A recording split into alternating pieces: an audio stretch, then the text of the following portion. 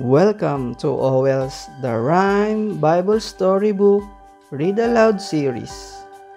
This story is adapted from the book of Nehemiah. Nehemiah Builds the Wall. When Nehemiah served the king, his face was always glad. But one day, when he came to serve, his face was very sad. The king and queen asked him why, and listened to his sad reply. Jerusalem is broken down, and that's what makes me cry.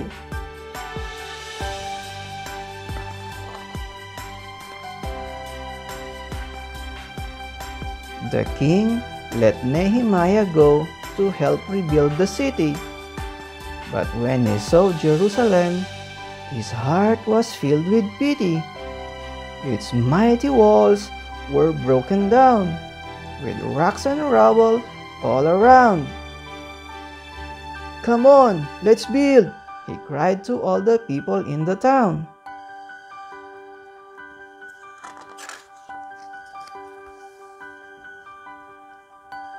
The people gladly went to work.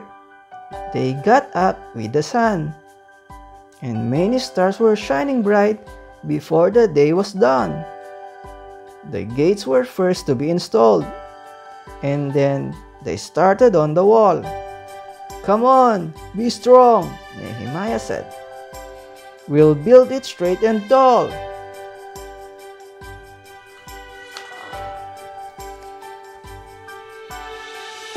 But there were some who said, "You can't!"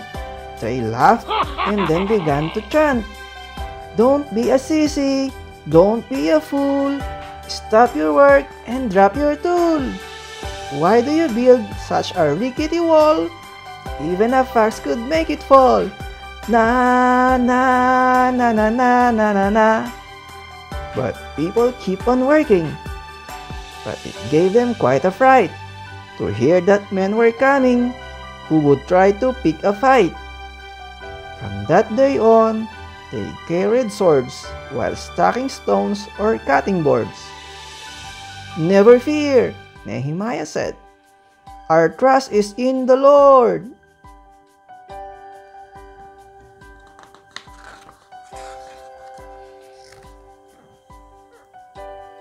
When at last the work was done, they gathered in Jerusalem and listened while the word of God was read aloud to them. "Amen, amen," the people said. They worshiped God and bowed their heads, and then they went to celebrate with a special food and bread. The end. Thank you for watching. This is Nehemiah Builds the Wall